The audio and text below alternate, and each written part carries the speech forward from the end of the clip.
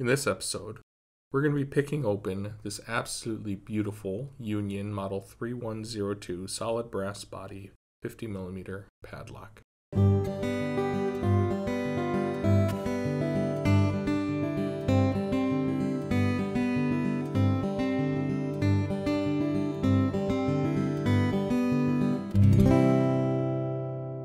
Hey folks, welcome to Pugs Picks Locks. If you're new here, feel free to click that subscribe button and ring the notification bell so that you'll always be notified when I release new content like this. And if you like the video, go ahead and give it a thumbs up. Click that like button and then leave a question or a comment down below if you have one. I'm more than happy to engage with you in the comments section, either to answer any questions you may have or to receive any feedback you might have. I don't always get everything right. So, did I get something wrong? Is there something I could do differently? Something I could do better? Please let me know. I so very much want to learn from all of you so that I can continue to grow my knowledge base and my skill set and provide you with better and better content. Okay, let's dive into this video. There are two things that I absolutely love about Locksport. One is the incredibly kind, generous, and supportive community that has built up around Locksport. And the other is that sometimes you run into these absolute gems. And this lock right here is one of them. This lock was sent to me by one of those members of the Locksport community, Lady Locks, who's an incredibly generous soul. And I saw that she had made a video about this lock, and I absolutely fell in love with the lock just from her video.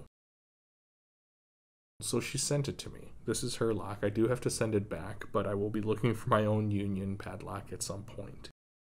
As for this lock and why it's such an absolute gem, it's not that this lock, this Union Model 3102 brass padlock, is a difficult lock or a challenging lock.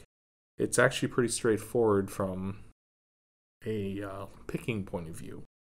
It has 5 pins, and here's the key so you can see the bitting. It has 5 pins. It's not the most challenging pick in the world. The pins are all standard. They are standard pins, although it does feel like a couple of the pins might be tapers. I'm pretty sure they're not. I'm pretty sure they're standard, but they feel like tapers because I have to touch them a couple of times to get the open. The only challenging aspect about this lock is that it has an incredibly strong core spring. So there have been times when I've, in opening this lock, where I've actually had the open and not known it because I wasn't cranking hard enough on the tension wrench. I wasn't applying enough tension to the plug to actually turn it against the strength of the core spring. So from a picking point of view, it's not that special.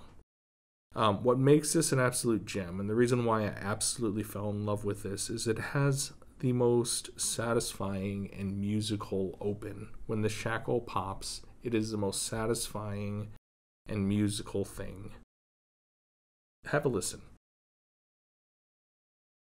It rings. It has this ping, this bright ping, this ring and a ring that sustains like a bell. Do you hear that? Let's do that again. I love that so much. I mean, it's just gorgeous. Now, I'm pretty sure it's because of the solid brass construction that it rings like that, but as an amateur musician, as a hobbyist, anything that tickles my sonic funny bone is just wonderful. This lock is such a gift. I absolutely love it, and thank you, Lady Locks, for letting me play with this.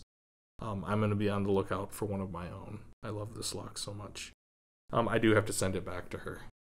She was generous enough to let me play with it and make a video with it. Okay, so in terms of tools, we're going to be going with my standard approach, which is the bicycle spoke Z-wrench and the Southord Pagoda hook. And as I've mentioned many times on this channel, both of these are my favorite tools, and they are my go-tos for when I'm attacking a new lock.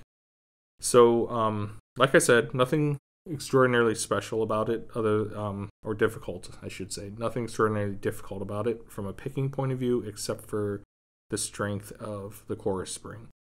It's also interesting to note that the pins are actually fairly widely spaced. So there's a pretty large gap in between each pin. That's the only other thing that takes a little getting used to. Okay. I like to start at the back of the lock. So I'm going to start at the back of the lock. Here's pin 5. Got a little click out of it. Pin 4. Not much. Just touching pin 5 again to see if there's more movement that I didn't get. 4, 3, 2, 1. Let's go back through the stack. 5. Another click out of 5. 4, nothing. 3, nothing really. 2. Big satisfying click and a little bit of core movement out of 2.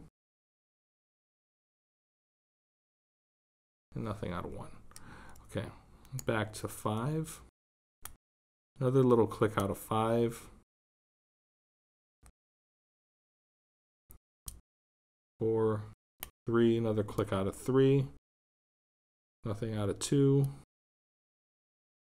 Nothing out of 1. Let's go back to 5. Let's go to 4.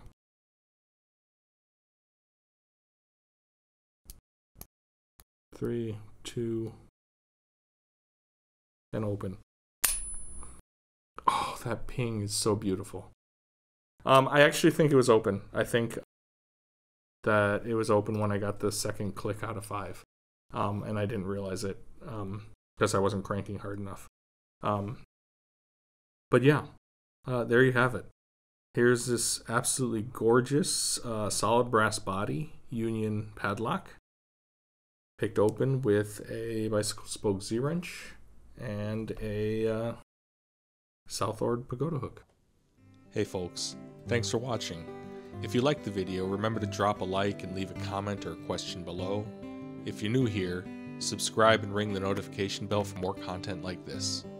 Until the next video, happy picking y'all.